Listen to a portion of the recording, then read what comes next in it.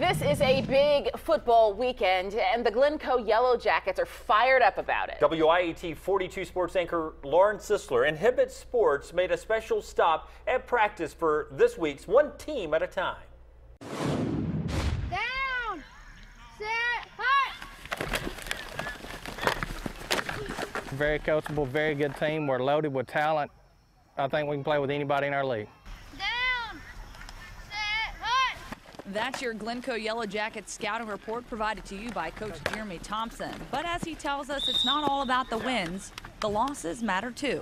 Well, it's great to see them win, of course, but they also need to learn how to lose, and they have. And if it really bothers them when they do lose, I mean, a lot of people say, well, that's bad, but that means something. If they're crying or if they're upset, they should be, because they just lost the game.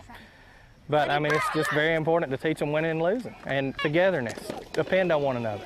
The good news is a win came early for them this week. So you guys have been out here working hard, practicing for your season, putting in a lot of work to go out there and get wins on Saturday.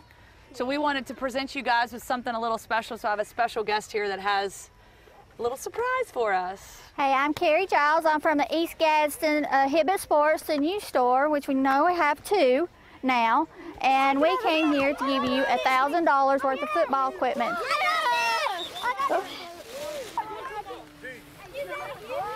Woo, that's pretty sharp there. Now the hope is a win today also means a win tomorrow, both on and off the football field. That was Lauren Sisler over in Glencoe. Thanks to our friends at Hibbett's for their support of One Team at a Time. If you know a team that needs some extra help, go to WIAT.com, fill out a nomination form and wish list, and maybe Lauren and Hibbett's can come help you be our One Team at a Time. Because we've got football everywhere. We've got football down in Auburn. We got football in Birmingham and Glencoe. Yeah.